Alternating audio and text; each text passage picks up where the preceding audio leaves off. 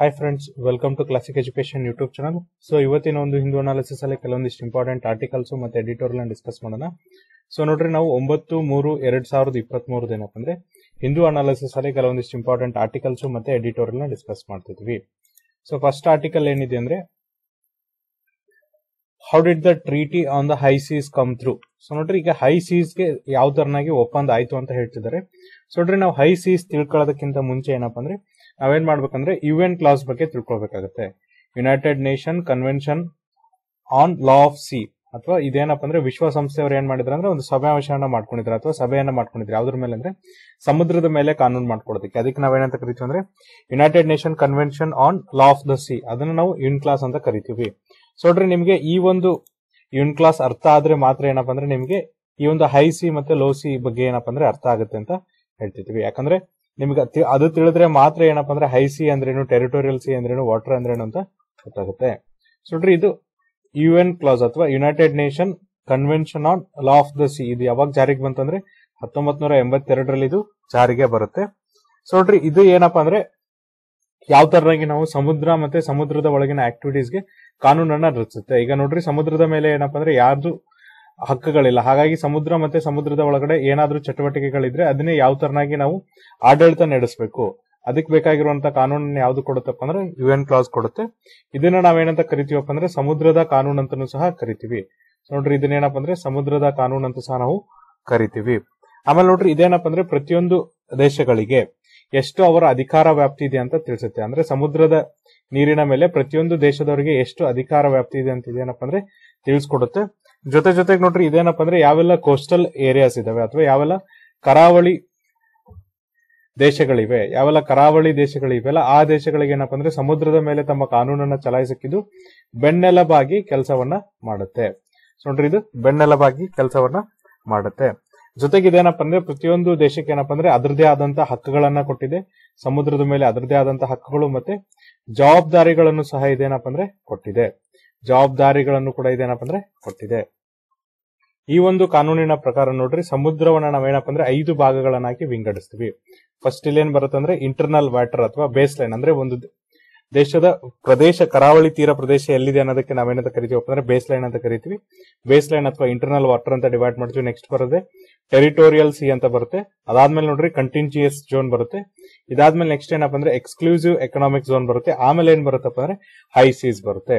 So ನೋಡ್ರಿ, ಇದನ್ನ ಒಟ್ಟು 5 ವಿಭಾಗಗಳಾಗಿ ಏನಪ್ಪ ಅಂದ್ರೆ ವಿಂಗಡಿಸುತ್ತೆ. ಯಾಕಂದ್ರೆ ನೋಡ್ರಿ, ಈ ಸ್ವತಂತ್ರ ಬಂದ್ಮೇಲೆ ಅಂದ್ರೆ ಪ್ರತಿಯೊಂದು ಕಂಟ್ರಿ ಸ್ವತಂತ್ರ ಆದ್ಮೇಲೆ ಏನಪ್ಪ ಅಂದ್ರೆ ಸಮುದ್ರದ ಮೇಲೆ ಯಾರಿಗೆ ಹಾಕಿದೆ, ಎಸ್ಪೆಷಲಿ ಏನಪ್ಪ ಅಂದ್ರೆ ಸೌತ್ ಚೈನಾ ಸಿ ಅಲ್ಲಿ. ಸೊ ನೋಡ್ರಿ, ನೀವೆಲ್ಲ ಸೌತ್ ಚೈನಾ ಸಿ ಅನ್ನ ನೋಡಿದ್ರೆ ನಿಮ್ಗೆ ಅನ್ಸುತ್ತೆ. ಸೊ ಇಲ್ಲೇನಪ್ಪ ಅಂದ್ರೆ ತುಂಬಾ ಹತ್ತಿರದಲ್ಲಿ ಒಂದಕ್ಕೊಂದು ದೇಶಗಳಿರೋದ್ರಿಂದ ಪ್ರತಿಯೊಬ್ರು ಏನಪ್ಪ ಅಂದ್ರೆ ಈ ಸಮುದ್ರ ನಮಿಗ್ ಸೇರಿದ್ದು, ಇದು ನಮಿಗ್ ಸೇರಿದ್ದು ಅಂತ ಜಗಳ ಆಡ್ತಿದ್ರು. ಅಂತ ಬಹಳಷ್ಟು ಪ್ರಕರಣಗಳು ನಡೆದಾಗ ಏನಪ್ಪ ಅಂದ್ರೆ ವಿಶ್ವಸಂಸ್ಥೆಯವರು ಕೂತ್ಕೊಂಡು ಈ ಒಂದು ಕಾನೂನನ್ನು ತರ್ತಾರೆ. ಯಾವುದು United nation convention on law of the C ಅನ್ನ ತಗೊಂಡ್ಬರ್ತಾರೆ. ಸೊ ನೋಡ್ರಿ, ಇದ್ರ ಪ್ರಕಾರ ನಾವೇನಪ್ಪ ಅಂದ್ರೆ ಸಮುದ್ರವನ್ನ 5 ಭಾಗಗಳಾಗಿ ವಿಂಗಡಿಸ್ತೀವಿ. ಫಸ್ಟ್ ಬೇಸ್ ಲೈನ್, ಆಮೇಲೆ ಟೆರಿಟೋರಿಯಲ್ ವಾಟರ್ ಅಥವಾ ಟೆರಿಟೋರಿಯಲ್ ಸಿ, ಅದಾದ್ಮೇಲೆ ಕಂಟಿಂಜಿಯಸ್ ಝೋನ್, ಇದಾದ್ಮೇಲೆ ನೋಡ್ರಿ ಎಕ್ಸ್ಕ್ಲೂಸಿವ್ ಎಕನಾಮಿಕ್ ಝೋನ್, ಅದಾದ್ಮೇಲೆ ನೆಕ್ಸ್ಟ್ ಬರೋದು ಯಾವ್ದಪ್ಪ ಅಂದ್ರೆ ಹೈ ಸೀಸ್. ಈಗ ಏನ್ ಮಾಡೋಣ ಅಂದ್ರೆ ಒಂದೊಂದೇ ನಾವು ಡಿಸ್ಕಸ್ ಮಾಡ್ತಾ ಹೋಗೋಣ. ಸೊ ನೋಡ್ರಿ, ಬೇಸ್ ಲೈನ್ ಅನ್ನೋದು ಏನಪ್ಪ ಅಂದ್ರೆ ನಮ್ಮ ದೇಶದ ಕರಾವಳಿ ತೀರ ಪ್ರದೇಶ ಎಲ್ಲಿವರೆಗೂ ಇದೆ ಅನ್ನೋದಕ್ಕೆ ಗುರುತಿಗೆ ನಾವೇನಂತ ಕರಿತೀವಿ ಅಂದ್ರೆ ಬೇಸ್ ಲೈನ್. ಈಗ ನೋಡ್ರಿ, ನಮ್ಮ ದೇಶದಲ್ಲಿ ಏನಪ್ಪ ಅಂದ್ರೆ ಕರಾವಳಿ ರಾಜ್ಯಗಳಿವೆ. ನಮ್ಮ ರಾಜ್ಯದಲ್ಲೇ ತಗೊಂಡ್ರೆ ನೀವೇನಪ್ಪ ಅಂದ್ರೆ ಕಾರವಾರ, ಉತ್ತರ ಕನ್ನಡ ಮತ್ತೆ ದಕ್ಷಿಣ ಕನ್ನಡ ಏನಪ್ಪ ಅಂದ್ರೆ ಕರಾವಳಿ ತೀರ ಪ್ರದೇಶವನ್ನು ಹೊಂದಿದೆ. ಎಲ್ಲಿವರೆಗೂ ನಮ್ಮ ದೇಶದ ಹಕ್ಕಿದೆ ಅನ್ನೋದನ್ನ ನಾವೇನಂತ ಕರಿತೀವಪ್ಪ ಅಂದ್ರೆ ಬೇಸ್ ಲೈನ್ ಅಂತ ಕರಿತೀವಿ. ಇದ್ರ ಒಳಗಡೆ ಇರುವಂತ ವಾಟರ್ಸ್ ನಾವೇನಪ್ಪ ಅಂದ್ರೆ ಇಂಟರ್ನಲ್ ವಾಟರ್ ಅಂತ ಕರಿತೀವಿ. ಇದ್ರ ಮೇಲೆ ಏನಪ್ಪ ಅಂದ್ರೆ ನಮ್ಮ ದೇಶದ ನೆಲದ ಮೇಲೆ ನಮ್ಗೆ ಎಷ್ಟು ಹಕ್ಕಿದೆ ನೋಡ್ರಿ, ನಮ್ಮ ದೇಶದ ನೆಲದ ಮೇಲೆ ಅಥವಾ ನಮ್ಮ ದೇಶದ ಮೇಲೆ ಎಷ್ಟು ಹಕ್ಕಿದೆಯಲ್ಲ ಅಷ್ಟೇ ಹಕ್ಕು ಏನಪ್ಪ ಅಂದ್ರೆ ಈ ಒಂದು ನೀರಿನ ಮೇಲೆ ಸಹ ಇರ್ತದೆ. ಆಮೇಲೆ ನೋಡ್ರಿ, ಪ್ರತಿಯೊಂದು ಕೋಸ್ಟಲ್ ಸ್ಟೇಟಿಗೆ ಏನಪ್ಪ ಅಂದ್ರೆ ಇದು ಒಂದು ಯಾವ ತರನಾಗಿ ಟ್ರೀಟ್ ಮಾಡ್ತಾರೆ ಅಂದ್ರೆ ಅವರ ಒಂದು ಪ್ರದೇಶದ ಮೇಲೆ ಎಷ್ಟು ಹಕ್ಕಿದೆಯಲ್ಲ ಅಷ್ಟೇ ಹಕ್ಕನ್ನ ಏನಪ್ಪ ಅಂದ್ರೆ ಈ ಒಂದು ಸಮುದ್ರದ ಮೇಲೆನೂ ಕೂಡ ಅವ್ರು ಏನಂದ್ರೆ ಚಲಾಯಿಸ್ತಾರೆ. ಆಮೇಲೆ ನೋಡ್ರಿ, ಈ ಒಂದು ಬೇಸ್ ಲೈನ್ ಏನ್ ಮಾಡತ್ತಪ್ಪ ಅಂದ್ರೆ ಯಾವ ದೇಶದ ಕರಾವಳಿ ತೀರ ಪ್ರದೇಶ ಎಲ್ಲಿವರೆಗಿದೆ ಅಂತ ಮೆಜರ್ ಮಾಡುತ್ತೆ. ಜೊತೆಗೆ ಇಲ್ಲಿ ಯಾವುದೇ ತರನಾಗಿ ನೋಡ್ರಿ ಬೇರೆ ಒಂದು ಇನ್ನೋಸೆಂಟ್ ಪ್ಯಾಸೇಜ್ಗೆ ಅವಕಾಶ ಮಾಡ್ಕೊಡಲ್ಲ. ಇನ್ನೋಸೆಂಟ್ ಪ್ಯಾಸೇಜ್ ಅಂದ್ರೆ ನೋಡ್ರಿ, ಈಗ ಶಾಂತಿ ಮತ್ತೆ ಸೆಕ್ಯೂರಿಟಿ ಬಿಟ್ಟು ಬೇರೆ ಯಾವ್ದಾದ್ರು ವಿಷಯಕ್ಕೆ ನೀವೇನಾದ್ರೂ ಇಲ್ಲಿ ಏನಪ್ಪಾ ಅಂದ್ರೆ ಹಡಗನ್ನ ಚಲಾಯಿಸಿದ್ರೆ ಅದಕ್ಕೆ ನಾವೇನಂತ ಕರಿತೀವಿ ಅಂದ್ರೆ ಇನ್ನೋಸೆಂಟ್ ಪ್ಯಾಸೇಜ್ ಅಂತ ಕರಿತೀವಿ. ಅಂತ ಇನ್ನೋಸೆಂಟ್ ಪ್ಯಾಸೇಜ್ಗೆ ಏನಪ್ಪಾ ಅಂದ್ರೆ ಇಲ್ಲಿ ಅವಕಾಶಗಳು ಇರಲ್ಲ ಅಂತ ಹೇಳ್ತಿದ್ದಾರೆ. ಇದ್ರ ಮೇಲೆ ಸಂಪೂರ್ಣ ಅಧಿಕಾರ ಅಥವಾ ಸರ್ವಾಧಿಕಾರ ಯಾರು ಇರುತ್ತೆ ಅಂದ್ರೆ ಆ ದೇಶದ ಸರ್ಕಾರಕ್ಕಿರುತ್ತೆ ಅಥವಾ ಆ ರಾಜ್ಯ ಸರ್ಕಾರಕ್ಕೆ ಇರುತ್ತೆ. ಇದಾದ್ಮೇಲೆ ನೋಡ್ರಿ ನೆಕ್ಸ್ಟ್ ಬರೋದು ಯಾವ್ದಪ್ಪ ಅಂದ್ರೆ ಟೆರಿಟೋರಿಯಲ್ ಸಿ. ಈ ಬೇಸ್ ಲೈನ್ ಇಂದ 12 ನಾಟಿಕಲ್ ಮೈಲ್ ವರೆಗೂ ಇರೋದೇನಪ್ಪ ಅಂದ್ರೆ ಟೆರಿಟೋರಿಯಲ್ ಸಿ ಅಂತ ಕರಿತೀವಿ. ಇದ್ರ ಮೇಲೆ ಏನಪ್ಪಾ ಅಂದ್ರೆ ಕರಾವಳಿ ರಾಜ್ಯಗಳಿಗೆ ಅಥವಾ ಕರಾವಳಿಯ ರಾಜ್ಯಗಳಿಗೆ ಏನಪ್ಪಾ ಅಂದ್ರೆ ಸಂಪೂರ್ಣ ಸಾರ್ವಭೌಮತೆ ಮತ್ತೆ ಏನಪ್ಪಾ ಅಂದ್ರೆ ಅಧಿಕಾರ ವ್ಯಾಪ್ತಿ ಇರುತ್ತೆ ಅಂತ ಹೇಳ್ತಿದ್ದಾರೆ. ಸಂಪೂರ್ಣ ಸಾರ್ವಭೌಮತೆ ಮತ್ತೆ ಅಧಿಕಾರ ವ್ಯಾಪ್ತಿ ಇರುತ್ತೆ ಅಂತ ಹೇಳ್ತಿದ್ದಾರೆ. ಜೊತೆಗೆ ನೋಡ್ರಿ ಇದೇನಪ್ಪ ಅಂದ್ರೆ ಕೇವಲ ಈ ಒಂದು ಸಮುದ್ರದ ಮೇಲೆ ಮಾತ್ರ ಇರಲ್ಲ, ಅದ್ರ ಬದಲಾಗಿ ಏನಪ್ಪಾ ಅಂದ್ರೆ ಸಿ ಬೆಡ್ ಅಂದ್ರೆ ಸಮುದ್ರದ ಕೆಳಗಿರುವಂತ ಉಸುಕಿನ ಮೇಲೆ ಇರ್ಬೋದು ಅಥವಾ ಸಬ್ ಸಾಯಿಲ್ಸ್ ಮೇಲೆ ಇರ್ಬೋದು. ಇವನ್ ಏನಪ್ಪಾ ಅಂದ್ರೆ ಏರ್ ಸ್ಪೇಸ್ ಅಂದ್ರೆ ನೋಡ್ರಿ ಸಮುದ್ರದ ಮೇಲ್ಗಡೆ ಏನು ಆಕಾಶ ಇರುತ್ತಲ್ಲ ಅದ್ರ ಮೇಲೂ ಕೂಡ ಅಧಿಕಾರ ಯಾರಿಗಿರುತ್ತೆ ಅಂದ್ರೆ ಆ ಕರಾವಳಿ ರಾಜ್ಯಗಳಿಗಿರುತ್ತೆ ಅಂತ ಹೇಳ್ತಿದ್ದಾರೆ. ಆದ್ರೆ ಇಲ್ಲಿ ಏನಪ್ಪಾ ಅಂದ್ರೆ ಇನ್ನೋಸೆಂಟ್ ಪ್ಯಾಸೇಜ್ಗೆ ಅವಕಾಶ ಮಾಡ್ಕೊಡ್ತಾರೆ. ಸೊ ನೋಡ್ರಿ ಇಂಟರ್ನಲ್ ವಾಟರ್ಸ್ ಅಲ್ಲಿ ಏನಪ್ಪಾ ಅಂದ್ರೆ ಯಾವುದೇ ತರನಾಗಿ ಇನ್ನೋಸೆಂಟ್ ಪ್ಯಾಸೇಜ್ ಏನಿದೆಯಲ್ಲ ಅದಕ್ಕೆ ಅವಕಾಶ ಇರಲ್ಲ. ಬಟ್ ಟೆರಿಟೋರಿಯಲ್ ಸಿ ಒಳಗಡೆ ಏನಪ್ಪಾ ಅಂದ್ರೆ ನಿಮಗೆ ಇನ್ನೋಸೆಂಟ್ ಪ್ಯಾಸೇಜ್ ಕೂಡ ಅವಕಾಶವನ್ನ ಮಾಡ್ಕೊಡ್ತಾರೆ. ಇದಾದ್ಮೇಲೆ ನೆಕ್ಸ್ಟ್ ಬರೋದು ಯಾವ್ದಪ್ಪ ಅಂದ್ರೆ ಕಂಟಿಂಜಿಯಸ್ ಝೋನ್. ಸೊ ನೋಡ್ರಿ ಟೆರಿಟೋರಿಯಲ್ ಸಿ ಅಥವಾ ಈಗ ಬೇಸ್ ಲೈನ್ ಇಂದ ಇದೇನಪ್ಪ ಅಂದ್ರೆ 24 ನಾಟಿಕಲ್ ಮೈಲ್ ವರೆಗೂ ಇರುತ್ತೆ. ಅಥವಾ ಟೆರಿಟೋರಿಯಲ್ ಸಿ ಇಂದ ತಗೊಂಡ್ರೆ ಅಲ್ಲಿಂದ 12 ನಾಟಿಕಲ್ ಮೈಲ್ ವರೆಗೂ ಏನಪ್ಪಾ ಅಂದ್ರೆ ಕಂಟಿಂಜಿಯಸ್ ಝೋನ್ ಇರುತ್ತೆ. ಸೊ ನೋಡ್ರಿ ಇದೇನಪ್ಪ ಅಂದ್ರೆ ಹೈ ಸಿ ಮತ್ತೆ ಟೆರಿಟೋರಿಯಲ್ ವಾಟರ್ ಮಧ್ಯೆ ಇದೇನಪ್ಪ ಅಂದ್ರೆ ಇಂಟರ್ಮೀಡಿಯೇಟರ್ ಆಗಿ ಕೆಲಸ ಮಾಡುತ್ತೆ ಅಂತ ಹೇಳ್ತಿದ್ದಾರೆ. ಸೊ ನೋಡ್ರಿ ಇಲ್ಲಿ ಏನಪ್ಪಾ ಅಂದ್ರೆ ಕರಾವಳಿ ಪ್ರದೇಶದ ರಾಜ್ಯಗಳಿಗೆ ಏನು ಅವಕಾಶ ಇರುತ್ತೆ ಅಂದ್ರೆ ಯಾವ್ದಾದ್ರು ಈಗ ಇನ್ಫ್ರಿಂಚ್ಮೆಂಟ್ ಆದ್ರೆ ಅಂದ್ರೆ ನೋಡ್ರಿ ಯಾವ್ದಾದ್ರು ಉಲ್ಲಂಘನೆ ಆದ್ರೆ ಕಾನೂನುಗಳಿಗೆ ಉಲ್ಲಂಘನೆ ಆದ್ರೆ ಯಾವ್ದಕ್ ಉಲ್ಲಂಘನೆ ಆದ್ರಪ್ಪ ಅಂದ್ರೆ ಈಗ ನೋಡ್ರಿ ಆರ್ಥಿಕವಾಗಿ ಅಥವಾ ಯಾರಾದ್ರೂ ವಲಸೆ ಬರ್ತಿದ್ರೆ ಅಂತ ಟೈಮಲ್ಲಿ ಏನಪ್ಪಾ ಅಂದ್ರೆ ಅಂತ ವಲಸೆ ಬರೋದನ್ನ ತಡೆ ಹಿಡಿಯೋದಕ್ಕೆ ಮತ್ತೆ ಅದನ್ನ ಮುಂದೆ ಬಾರ್ದಿರಂಗ್ ನೋಡ್ಕೊಳ್ಳೋದಕ್ಕೆ ಏನಪ್ಪಾ ಅಂದ್ರೆ ಸಂಪೂರ್ಣ ಅಧಿಕಾರ ಯಾರಿಗೆ ಕೊಟ್ಟಿರ್ತಾರೆ ಅಂದ್ರೆ ಈ ಒಂದು ಕರಾವಳಿ ಪ್ರದೇಶದ ರಾಜ್ಯಗಳಿಗೆ ಕೊಟ್ಟಿರ್ತಾರೆ ಅಂತ ಹೇಳ್ತಿದ್ದಾರೆ. ಆದ್ರೆ ಇಲ್ಲಿ ನೋಡ್ರಿ ನಮಗೇನಪ್ಪ ಅಂದ್ರೆ ಆಕಾಶದ ಮೇಲೆ ಅಂದ್ರೆ ಈ ಸಮುದ್ರದ ಮೇಲ್ಮೈ ಏನಪ್ಪಾ ಅಂದ್ರೆ ಯಾವ್ದಾದ್ರು ವಿಮಾನಗಳು ಹೋಗ್ತಿತ್ತು ಅಥವಾ ಹೆಲಿಕಾಪ್ಟರ್ ಹೋಗ್ತಿತ್ತು ಅಂದ್ರೆ ಅಲ್ಲಿ ಏನಪ್ಪಾ ಅಂದ್ರೆ ಯಾವುದೇ ತರನಾಗಿ ನಮ್ಗೆ ಏನಪ್ಪಾ ಅಂದ್ರೆ ಪ್ರಿವೆಂಟ್ ಅನ್ನ ಮಾಡಕ್ ಬರಲ್ಲ ಅಂತ ಹೇಳ್ತಿದ್ದಾರೆ. ಇದಾದ್ಮೇಲೆ ನೆಕ್ಸ್ಟ್ ಬರೋದು ಯಾವ್ದಂದ್ರೆ ಎಕ್ಸ್ಕ್ಲೂಸಿವ್ ಎಕನಾಮಿಕ್ ಝೋನ್ ಅಂತ.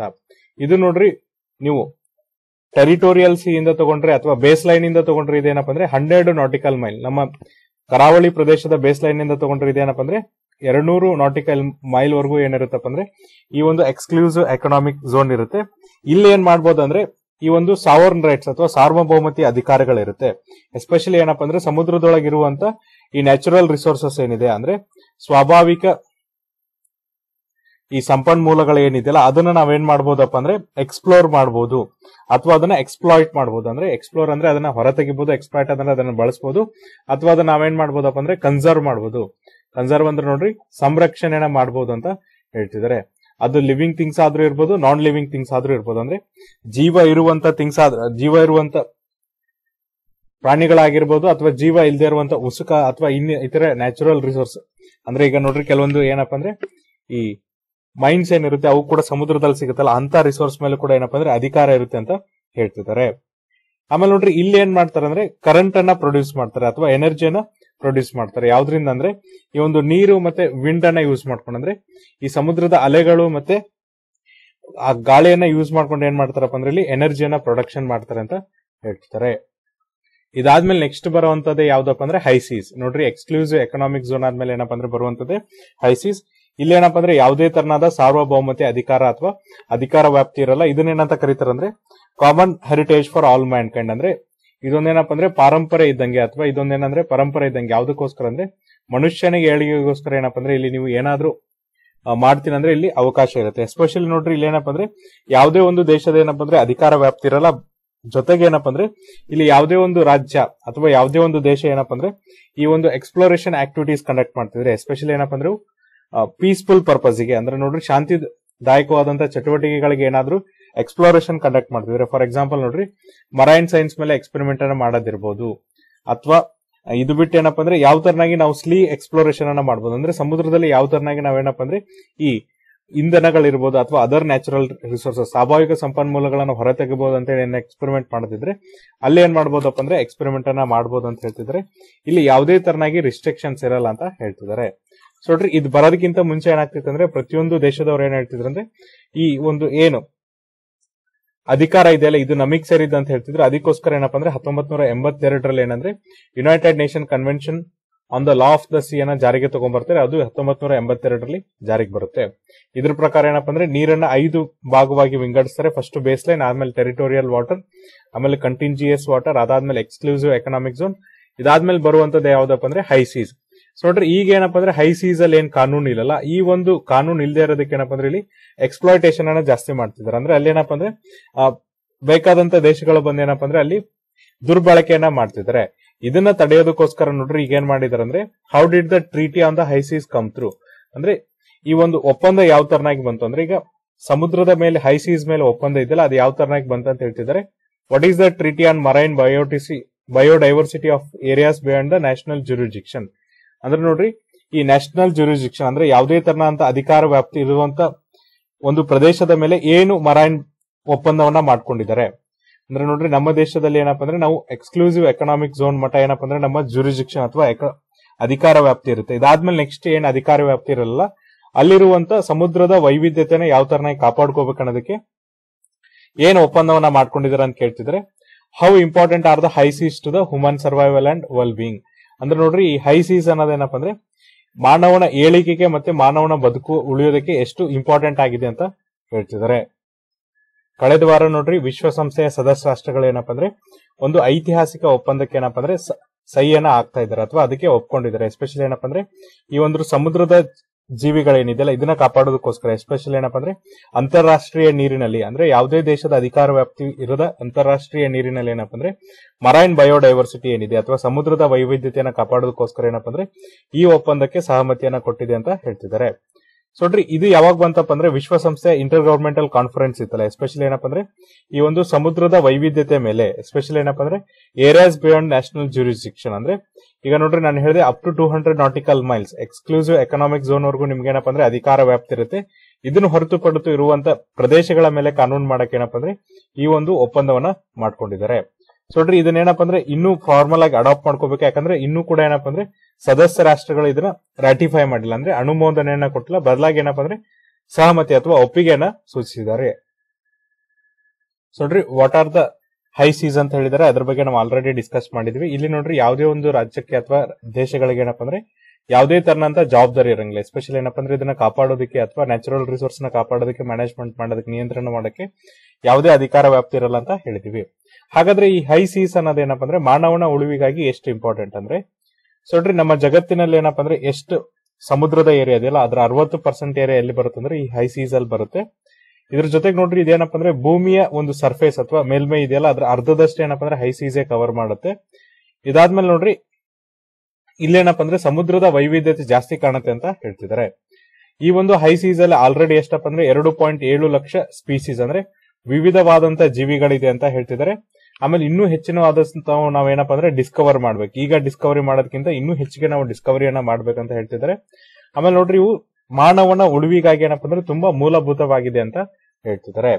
ಸೊ ನೋಡ್ರಿ ಈ ಹೈ ಸೀಸ್ ಏನಿದೆಯಲ್ಲ ಇವೇನ್ ಮಾಡ್ತಾವಪ್ಪ ಅಂದ್ರೆ ವಾತಾವರಣದಿಂದ ಟೆಂಪರೇಚರ್ ಅಥವಾ ಈ ತಾಪಮಾನವನ್ನ ಅಬ್ಸರ್ವ್ ಮಾಡ್ತವೆ.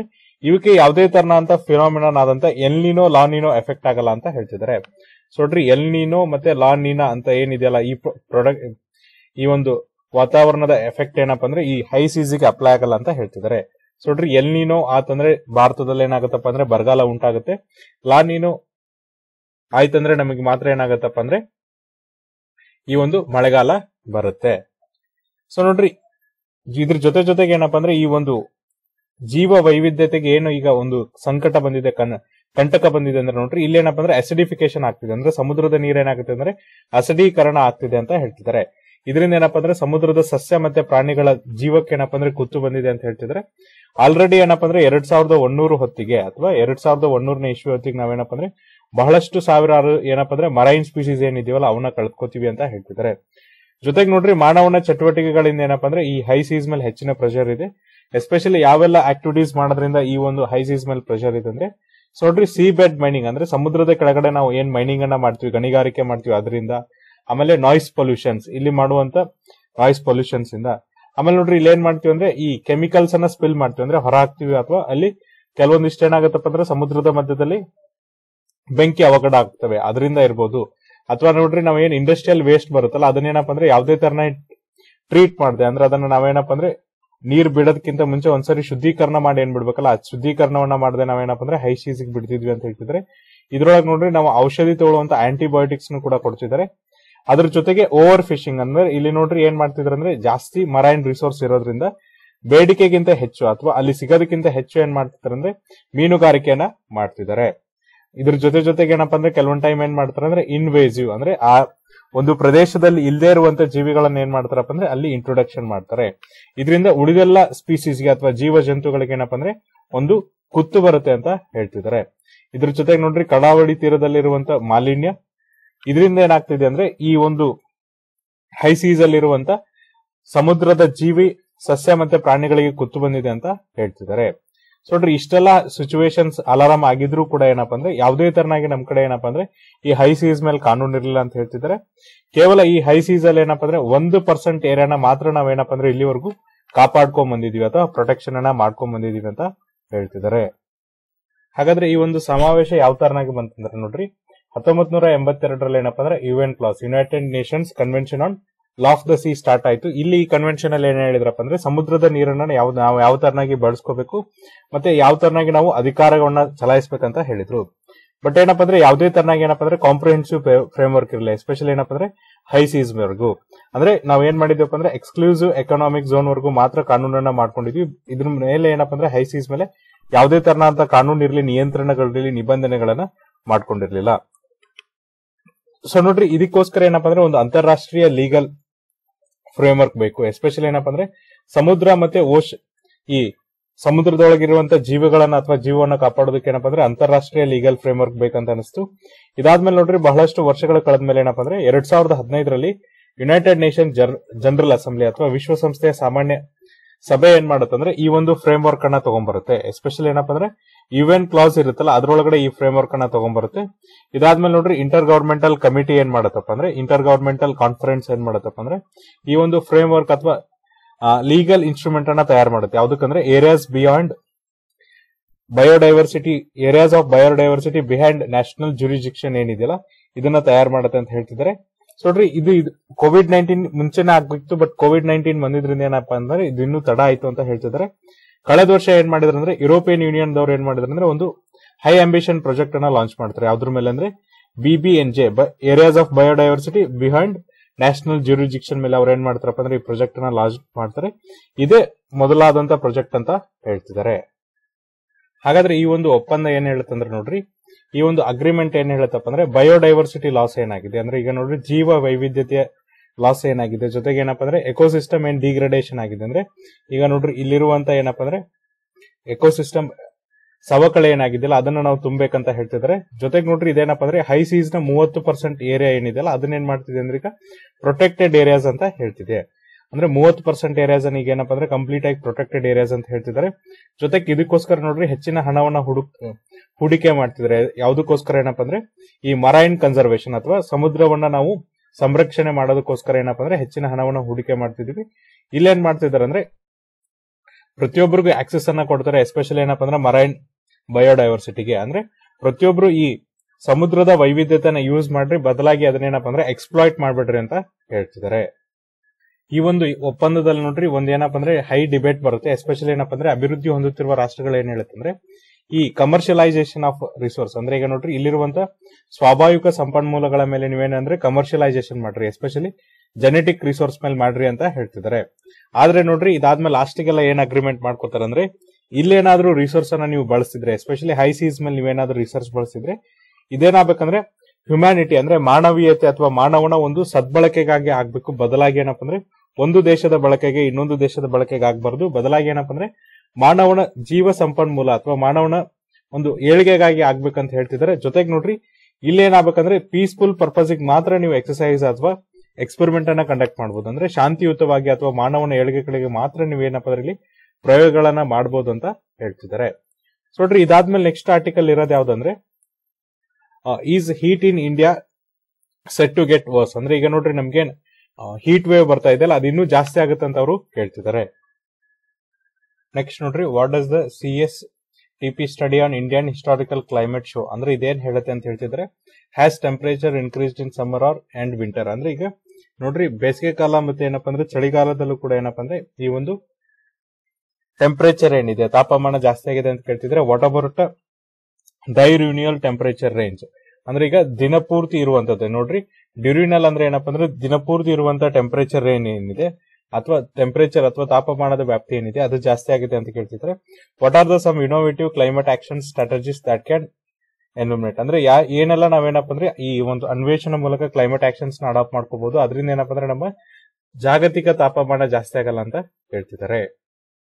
ಈ ವರ್ಷ ಫೆಬ್ರವರಿಲಿ ಏನು ಹೀಟ್ ಬಂದಿದೆ ಅಥವಾ ಈ ವರ್ಷ ಫೆಬ್ರವರಿ ತಿಂಗಳು ಏನಪ್ಪ ಅಂದ್ರೆ 1901 ಕನ್ಸಿಡರ್ ಮಾಡಿದ್ರೆ ಅವಾಗಿಂದಾನೆ ಏನಪ್ಪ ಅಂದ್ರೆ ಇದು ಹಾಟೆಸ್ಟ್ ಮಂತ್. ಅಂದ್ರೆ ಈ ವರ್ಷ ಫೆಬ್ರವರಿ ಏನಿದೆಯಲ್ಲ 1909ರಿಂದ ನಾವು ಡಾಟಾವನ್ನ ದತ್ತಾಂಶವನ್ನ ತೆಗೆದುಕೊಂಡ್ರೆ ಇದು ಅತ್ಯಂತ ಬಿಸಿಯಾದ ತಿಂಗಳು ಅಂತ ಹೇಳ್ತಿದ್ದಾರೆ. ಇದೇನಪ್ಪ ಅಂದ್ರೆ ಒಂದು ವರದಿ ಪ್ರಕಾರ, ಯಾರಂದ್ರೆ ದಿ ಲ್ಯಾನ್ಸೆಂಟ್ ಅನ್ನೋರು ಏನಪ್ಪ ಅಂದ್ರೆ ವರದಿ ಮಾಡಿದ್ದಾರೆ. ಈ ವರದಿನ ಜುಲೈ 2021ರಲ್ಲಿ ಏನಪ್ಪ ಅಂದ್ರೆ ಪಬ್ಲಿಷ್ ಮಾಡಿದ್ರು. ಸೊ ನೋಡ್ರಿ ಇವ್ರೇನಂದ್ರೆ 2 ದಶಕಗಳ ಡಾಟಾವನ್ನ ಕಂಡಕ್ಟ್ ಮಾಡಿದ್ದಾರೆ. ಅಂದ್ರೆ 2000ದಿಂದ 2019ವರೆಗೂ ಡಾಟಾವನ್ನ ಕಂಡಕ್ಟ್ ಮಾಡಿದ್ದಾರೆ. ಈ ಒಂದು ವರದಿ ಪ್ರಕಾರ ನೋಡ್ರಿ ಪ್ರತಿ ವರ್ಷ ಏನಪ್ಪ ಅಂದ್ರೆ 5 ಮಿಲಿಯನ್ ಪೀಪಲ್ ಅಂದ್ರೆ 50 ಲಕ್ಷ ಜನ ಏನಾಗ್ತಾರೆ ಅಂದ್ರೆ ಈ ಹೀಟ್ ವೇವ್ಸ್ ಇಂದ ಸಾವಿಗೀಡಾಗ್ತಾರೆ. ಭಾರತ ಮಾತ್ರ ಅಲ್ಲ, ಪ್ರಪಂಚದಾದ್ಯಂತ ಏನಪ್ಪ ಅಂದ್ರೆ ಪ್ರತಿ ವರ್ಷ ಸರಾಸರಿ 50 ಲಕ್ಷ ಜನ ಏನಪ್ಪ ಅಂದ್ರೆ ಈ ಒಂದು ಎಕ್ಸ್ಟ್ರೀಮ್ ಟೆಂಪರೇಚರ್ ಗೆ ಅಥವಾ ಹೀಟ್ ವೇವ್ಸ್ ಇಂದ ಏನಾಗ್ತಾರೆ ಅಂದ್ರೆ ಸಾವಾಗ್ತಾರೆ ಅಂತ ಹೇಳ್ತಿದ್ದಾರೆ. ಜೊತೆಗೆ ನೋಡ್ರಿ ಒಂದು ಅಸೆಸ್ಮೆಂಟ್ ರಿಪೋರ್ಟ್ ಅನ್ನ ಮಾಡಿದ್ರೆ ಯಾರು ಅಂದ್ರೆ IPCC inter governmental panel on climate change ಅವರು ಏನಪ್ಪ ಅಂದ್ರೆ ಒಂದು ಅಸೆಸ್ಮೆಂಟ್ ರಿಪೋರ್ಟ್ ಅಥವಾ ವರದಿ ಪ್ರಕಾರ ಏನಪ್ಪ ಅಂದ್ರೆ ಈ ಒಂದು ಗ್ಲೋಬಲ್ ವಾರ್ಮಿಂಗ್ ಅನ್ನೋದು ಏನಾಗ್ತಿದೆ ಅಂದ್ರೆ ದಿನೇ ದಿನ ಬೆಳಿತಾನೆ ಹೋಗುತ್ತೆ ಹೊರತು ಕಮ್ಮಿ ಆಗಲ್ಲ ಅಂತ ಹೇಳ್ತಿದ್ದಾರೆ. ಜೊತೆಗೆ ನೋಡ್ರಿ ಇದೇನಾಗುತ್ತೆ ಅಂದ್ರೆ ಪ್ರತಿಯೊಂದು ಜೀವಿ ಮೇಲೂ ಕೂಡ ಎಫೆಕ್ಟ್ ಆಗುತ್ತೆ. ಅಂದ್ರೆ ಇದು ತಾಪಮಾನ ಬದಲಾವಣೆ ಏನಿದೆ ಅಥವಾ ಹವಾಮಾನ ಬದಲಾವಣೆ ಆದಂಗೆ ತಾಪಮಾನನು ಕೂಡ ಏನಾಗುತ್ತೆ ಅಂದ್ರೆ ಜಾಸ್ತಿ ಆಗ್ತಾ ಹೋಗುತ್ತೆ ಹೊರತು ಕಮ್ಮಿ ಆಗಲ್ಲ ಅಂತ ಅವರು IPCC ವರದಿ ಹೇಳಿದೆ. ಹಾಗಾದ್ರೆ ಭಾರತದಲ್ಲಿ ಎಷ್ಟು ತಾಪಮಾನ ಜಾಸ್ತಿ ಆಗಿದೆ ಅಥವಾ ಬದಲಾವಣೆ ಆಗಿದೆ ಅಂದ್ರೆ ನೋಡ್ರಿ ಅದಕ್ಕೋಸ್ಕರ ಏನಪ್ಪಾ ಅಂದ್ರೆ ಸ್ಟೆಪ್ ಅವರು ಒಂದು ವರದಿಯನ್ನ ಕಂಡಕ್ಟ್ ಮಾಡಿದ್ದಾರೆ. Centre for study of science and technology and policy ಅನ್ನೋರು ಏನ್ ಮಾಡಿದಾರಪ್ಪ ಅಂದ್ರೆ ಒಂದು ವರದಿಯನ್ನ ಮಾಡಿದ್ದಾರೆ. ಈ ಒಂದು ವರದಿಯ ಪ್ರಕಾರ ನೋಡ್ರಿ ಭಾರತದಲ್ಲಿ ಏನಪ್ಪಾ ಅಂದ್ರೆ ಟೆಂಪರೇಚರ್ ಅಥವಾ ತಾಪಮಾನ ಏನಾಗಿದೆ ಅಂದ್ರೆ ಜಾಸ್ತಿ ಆಗಿದೆ. ಇವ್ರು ಏನಪ್ಪಾ ಅಂದ್ರೆ 3 ದಶಕಗಳ ಒಂದು ಮಾಹಿತಿಯನ್ನ ತೆಗೆದುಕೊಂಡಿದ್ದಾರೆ. ಅಂದ್ರೆ 1990ರಿಂದ 2019ರವರೆಗೆ ಮಾಹಿತಿಯನ್ನ ತೆಗೆದುಕೊಂಡಿದ್ದಾರೆ.